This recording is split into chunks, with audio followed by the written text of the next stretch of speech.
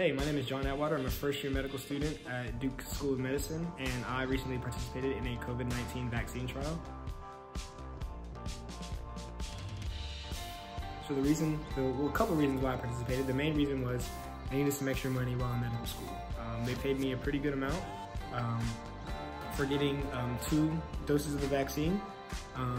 And aside from that, I have been, I was really happy to hear that there were advancements and progression in the vaccines that were being produced at that time, and I just thought it was good. I thought that I could just use my body, and the best way to say it, and use my well-being to try to advance those efforts so that the vaccine could be distributed a little bit faster to those that really actually need it. So those are my first 2 main reasons. My experience has been amazing. Everybody at the facility has treated me with utmost respect.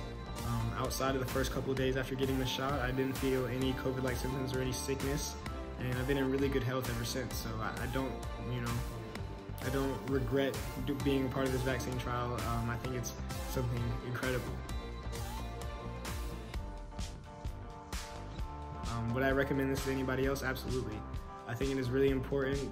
One, if you're just looking for an additional modes of income, I think this is a really good way to do it. It's not really time intensive, just outside of some appointments that you have to meet like once every 3 months, it's really no time at all. And I think that this was a very good step to show how the healthcare field is trying to amend and move past those wrongs that they did dealing with African American populations, such as the Tuskegee experiment. And so I just thought that this was just a great way to be a part of the advancements of science, and I hope that others continue to try to reach out and do their part as well.